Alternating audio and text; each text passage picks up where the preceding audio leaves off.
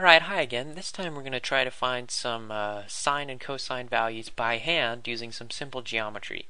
Now this only works for a few special angles, so we'll look at the ones that it does work for. First, let's try to find something like sine of 45 degrees. Okay?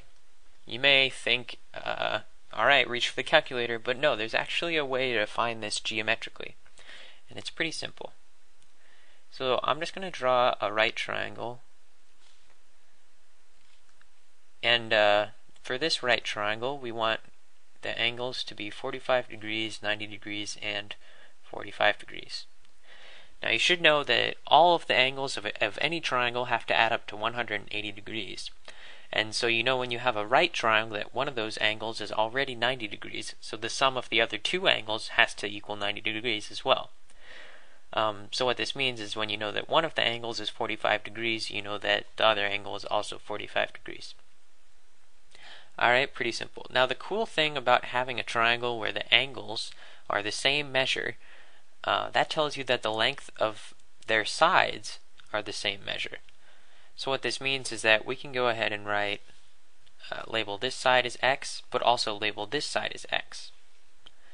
Alright? And then let's label the hypotenuse as something like 1. Pretty simple. So we know that sine of 45 degrees is going to be opposite over hypotenuse.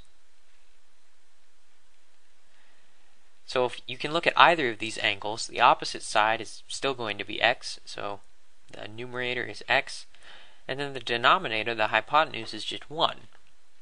This means that sine of 45 degrees is our value x, so that is x. So if we can find x, then we can figure out what sine of 45 degrees is. So finding x is actually pretty simple. We just go ahead and use the Pythagorean theorem. I think I'll use red.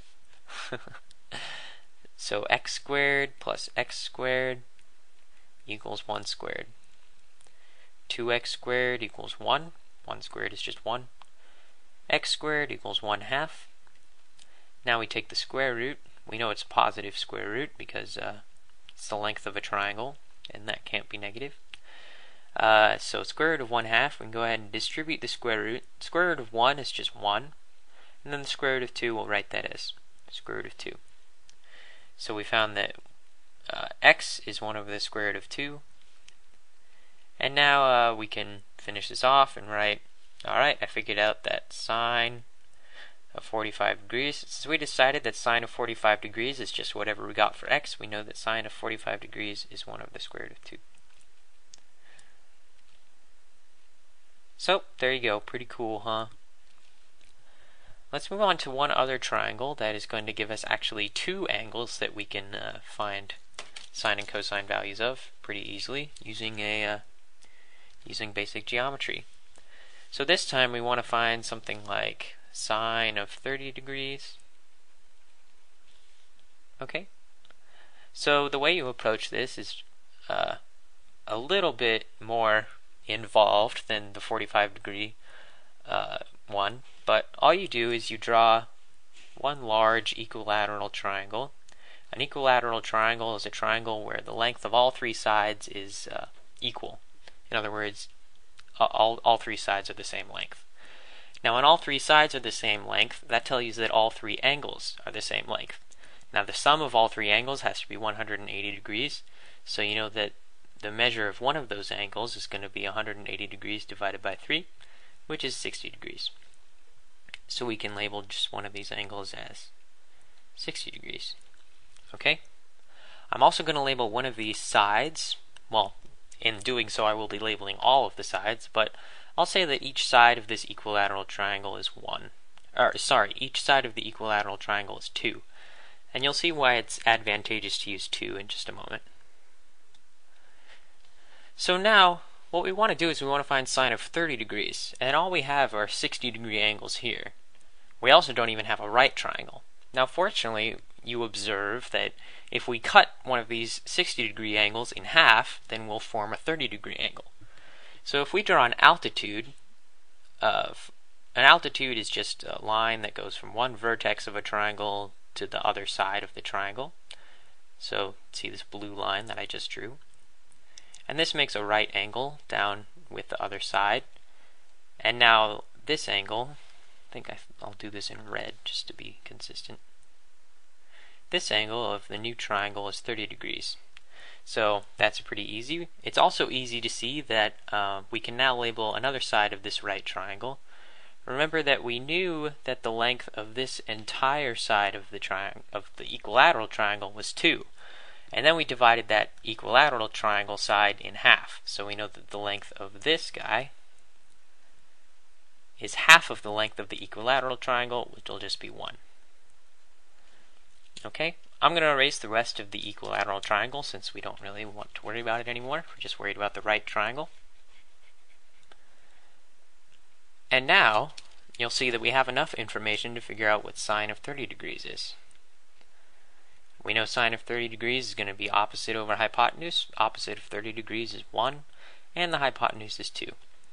Alright? Very simple. You see why it was a good idea to use 2 as the hypotenuse, because it makes this side of the triangle a nice whole number, since 1 is an integer, so that's kind of convenient. There, sine of 30 degrees is 1/2. Now we haven't even finished solving this triangle, and we can already find sine of 30 degrees.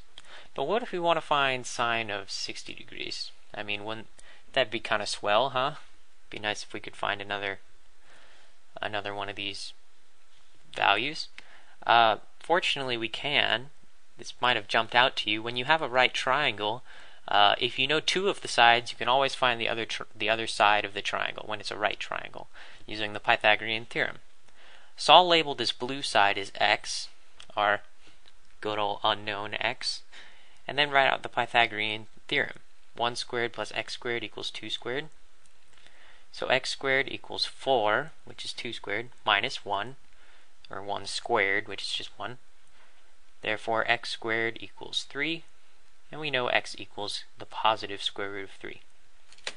So now I'll erase x, and instead write square root of 3 in its place. So now we've solved this 30, 60, 90 degree triangle, and it's pretty easy to see what sine of 60 degrees is. We know sine of 60 degrees is opposite over hypotenuse. The opposite of 60 degrees is square root of 3. The opposite side of 60 degrees, and the hypotenuse is 2. So there we go. Let's write this. Let's write both of these up here. Actually, nice summary. So sine of 30 degrees is 1/2. Sine of 60 degrees is square root of 3 over 2. Okay. So we found sine of 60 degrees, sine of 30 degrees, and sine of 45 degrees. Oops. Well, whatever. So this is what we found. Now, you could also find cosine of 45 degrees, cosine of 30 degrees, and cosine of 60 degrees. I'm not going to do that in the video so that you have an opportunity to try it out for yourself if you'd like.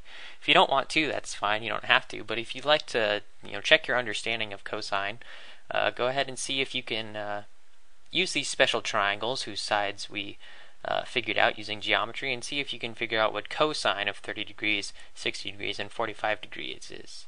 So good luck with that, and thank you for watching this video, and I'll see you guys next time.